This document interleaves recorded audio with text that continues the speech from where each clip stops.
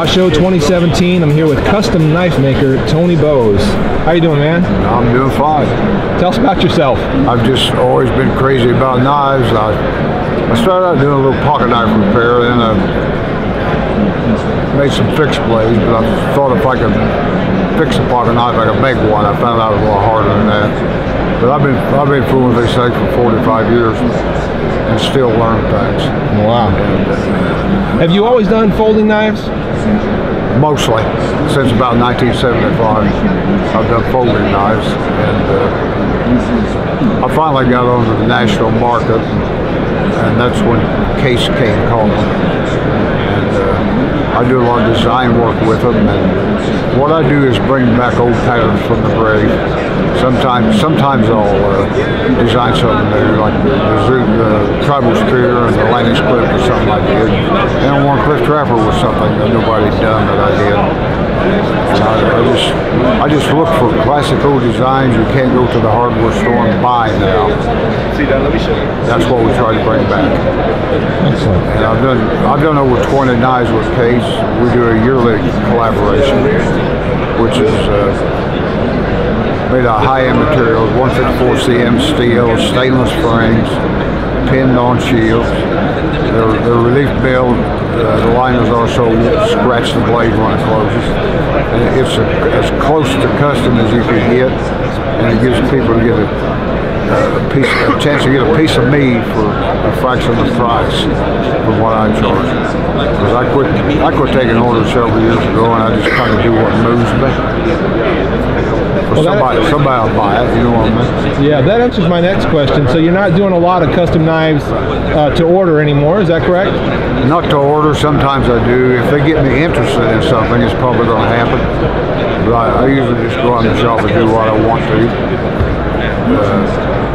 I like to fool around with something new every once in a while and take care of old loyal customers, things like that. I'm at the age and the position now where I can do that, and it's a good life for me. I just love it. I'll never quit till I can't do it anymore. Now, you don't have to drop names if you don't want to, but I hear that you've done a lot of custom knives for some pretty high-profile folks.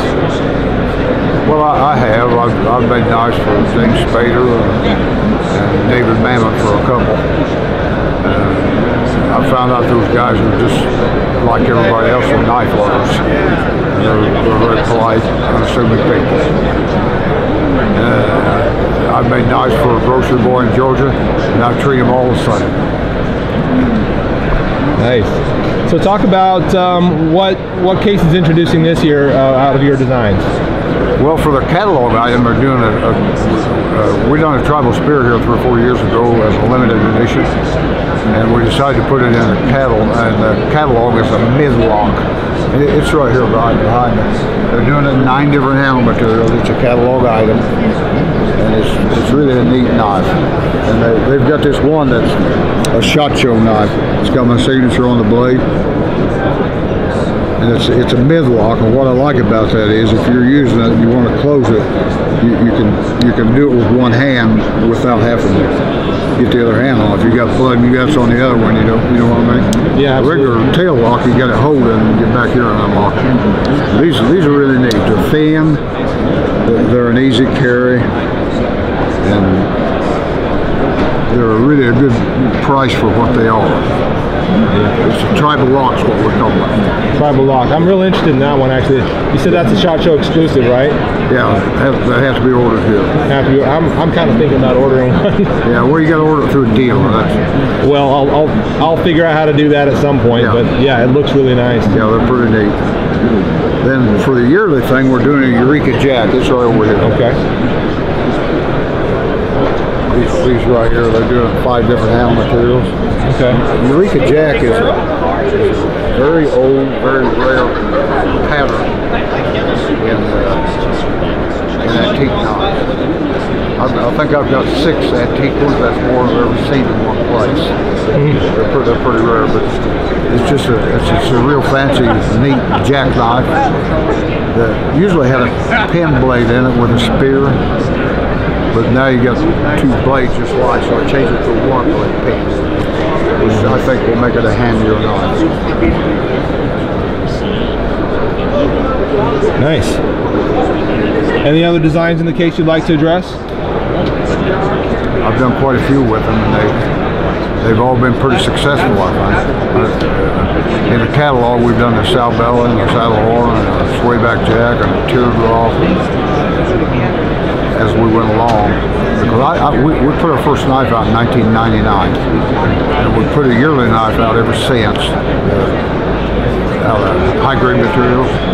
And I don't know how many catalog knives I've got. About every 2 or 3 years, we put one in there at that time. So I've been with them, I guess, 18 years now. Wow. They're good folks. They treat me like an Olympic champion, and I can't say enough about them. And I hope I've helped them. Well, we've come to expect quality from Case Knives, and it's great to see the touch of a master kind of helping out with some of that. Well, I don't know about that, but thank you for that anyway. Well, Tony, thanks so much for talking to us. You're welcome. We're at Case Knives SHOT Show 2017.